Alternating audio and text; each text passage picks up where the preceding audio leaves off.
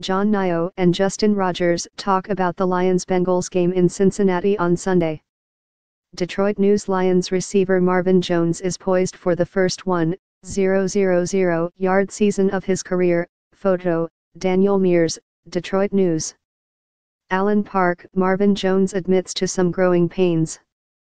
And that was to be expected, jumping from one team to the next, leaving behind one home to make another, and going from understudy to a leading role.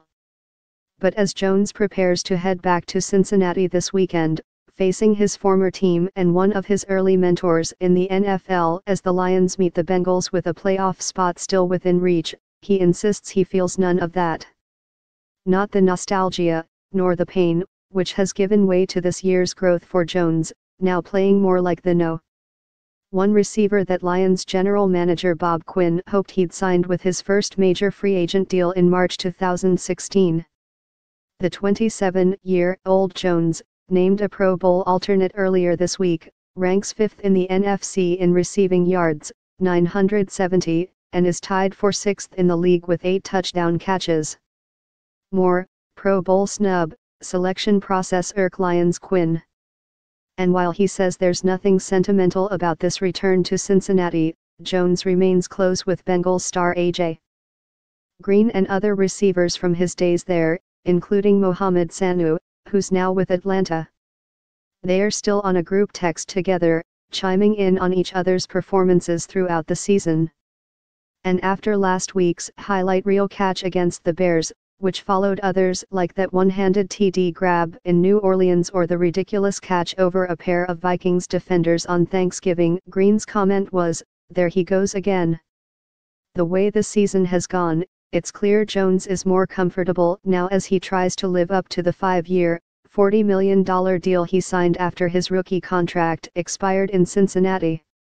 "Obviously, I was brought here for a reason," he said.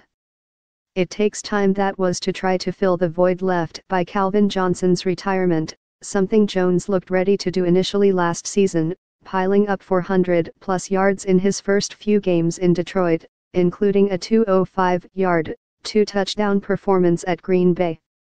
He'd put the Lions on his list of nearly a dozen free agent destinations 2 years ago, and told himself they'd move to the top if Johnson went through with his retirement plans. When Johnson did, Jones got a call from Detroit a couple hours later. By the end of the next day, he'd agreed to terms.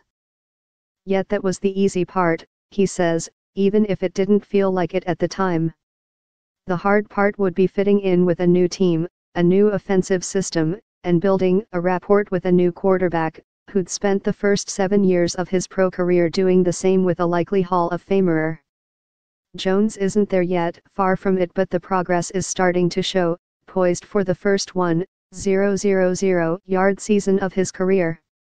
After last year's fast start fizzled and left him grousing about a disappointing debut in Detroit, he had just 19 catches for 274 yards and no scores the second half of 2016. Jones spent time this past off-season working with NFL legend Randy Moss in Charlotte, North Carolina.